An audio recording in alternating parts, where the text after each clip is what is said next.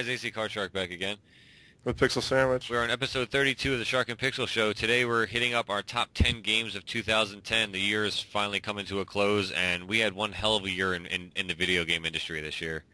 I don't think anybody anticipated this year to go as well as it did. We had so many good games. Yeah, I mean, it's hard to even pick like a top 10, honestly. It's really tough, but This is one of the hardest times I've had picking a top 10 in recent memory. yeah, and pretty much we're going based on how much we were entertained by a game, more so than how like good the game was. So we may have some picks in some weird order, especially me.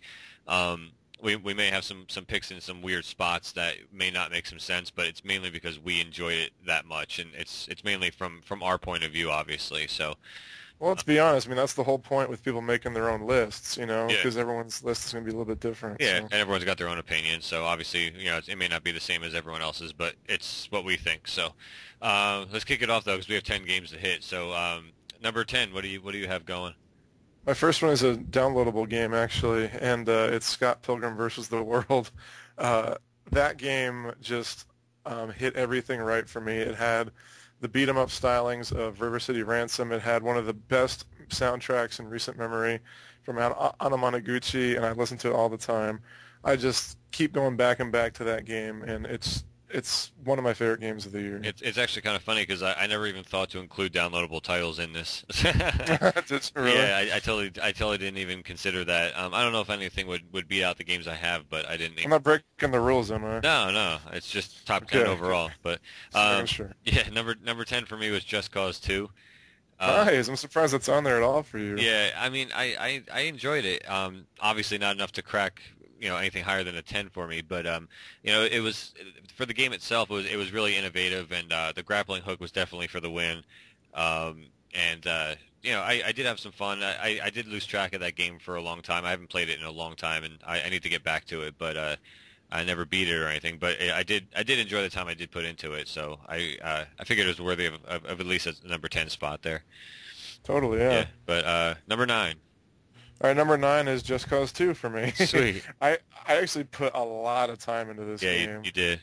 And I really liked the first one. I was one of the few people that really liked the first one. I thought that it did some nice things, but it had a lot of problems. And the second fixed all the problems I had with the first, and added, one of the coolest forms of transportation in games, which is that grappling hook.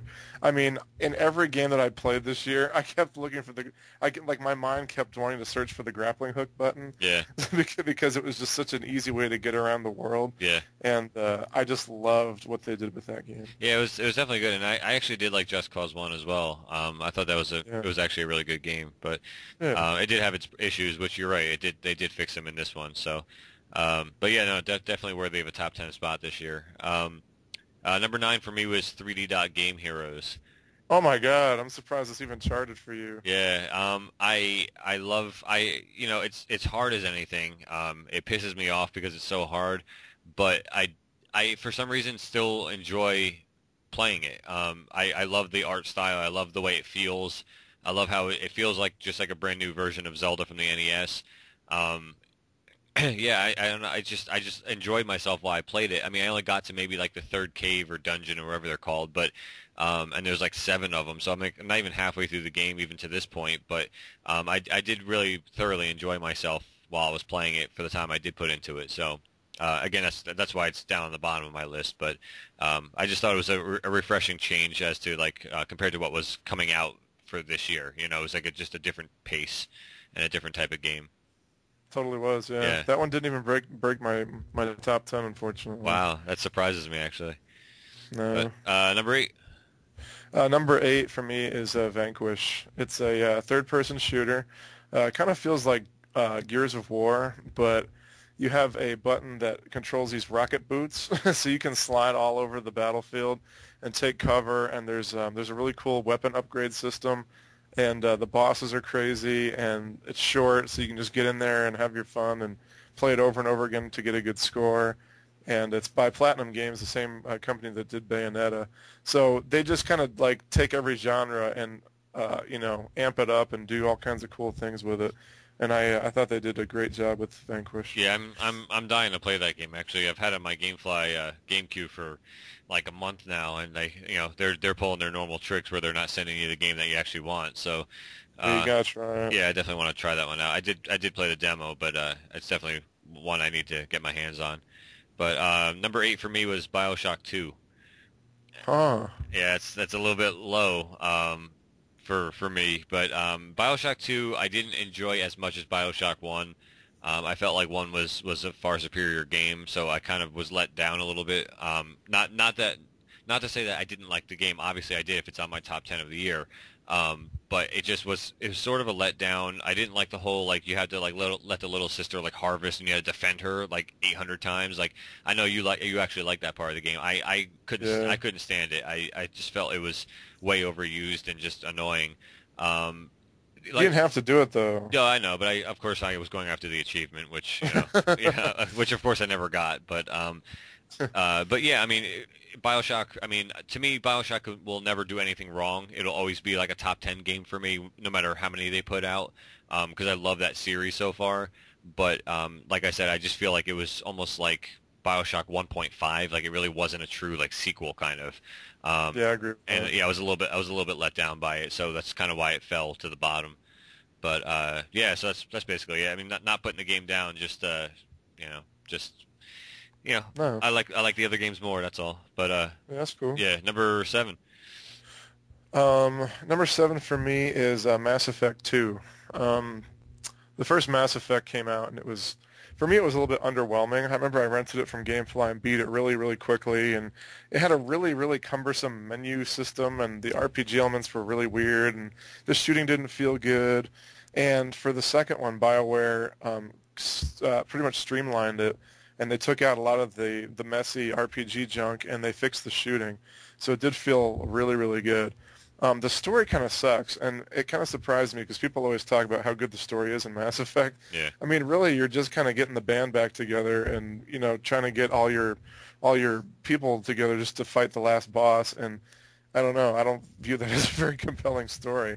I mean, they do flesh out all the characters and they feel very realistic, but I don't think the story is all that great. So I wouldn't put it higher than 7, but I did have a lot of fun with that too. Yeah, I haven't. After playing Mass Effect 1, I kind of wasn't really motivated to try number 2. I know that 2 is supposed to Yeah, be it's like hard. it's supposed to be Yeah, it's supposed to be like far superior and stuff, but I mean yeah, I'm gonna jump it's on like it. it's like so hard to play 1 and then like go to 2 because yeah, 1 is I don't know, 1's not great. Yeah, I'm definitely gonna So jump on it at some point, but I'm just not really motivated to really go out of my way. But yeah, number 7 for me was Tropico 3. okay, And we've already done reviews. I don't need to go really into depth on this one. It's just it's a SimCity meets the new millennium basically. It's just the nice 3D environments and it's a nice change of pace game, which I'm always looking for to get away from the action and the shooters and the RPGs and just the stuff that you play all the time. hmm But we have a review of that on our channel, so if you guys want to hear more of my opinion on that, you can just go check that out so we can save some time here. But number 6. Number 6 for me was a total surprise and a total shock, and one that I was not even anticipating this year, and it's Enslaved: Journey to the West. Yeah, it's a great game. It's by Ninja Theory, the same people that did Heavenly Sword. And I mean, I've never played a game with such great character development. I mean, it's just you really, really feel close to the characters by the end of it. I really liked the gameplay. It was pretty easy. It was hard to fall off of ledges and stuff, and it was kind of like automated. But that kind of helped me, I think, keep going. I knew that I was just gonna, press A and forward and see the beautiful world that the developers made and just enjoy the gorgeous world that they made and kind of lose myself in the story. And the ending is probably one of my favorite video game endings of all time. I still think about it to this day, and I think about what it means and different outcomes that like could have come from it. And I was just not expecting that at all, and I think it's deserving of the number 6 spot. Yeah, it's a great game, and unfortunately, it didn't make my list. Yeah. And I probably should have maybe thrown that in there somehow or some way, but I agree. The ending is and was epic. If you guys want to know what we're talking about, go out and buy or rent Enslaved and give this game a shot because it didn't really get a lot of hype. And Please buy it. 'Cause yeah, it's already $39.99. It's already gone down in price, so which means it's not support it. selling. Yeah. So Yeah, support it. yeah, it is a great game. Number 6 for me was Alan Wake. Wow. Yeah, it's a little bit lower than I expected to have it, but yeah, I mean, again, we've reviewed this and given our opinions on this game. It just was a refreshing. It was a surprise game for me actually because I didn't think it was going to be as good as it was. I knew the idea behind it was awesome, and I was looking forward to playing it, but I didn't think they were going to execute it as well as they did. And it's one of those games that has a really good soundtrack to it that I feel it kind of fit the mood of the game and stuff. So it was one of those games that you can easily get engulfed in a story, and then the music just kind of even just supports it further to like push you into that story. It was just like an experience for me rather than just sitting and playing a game. It felt like I was like in the experience rather than just sitting in my chair. It was definitely a lot better than you and I were both thinking it was going to be. Yeah, absolutely. I mean that game is definitely definitely top 10. I mean, it almost cracked my top 5.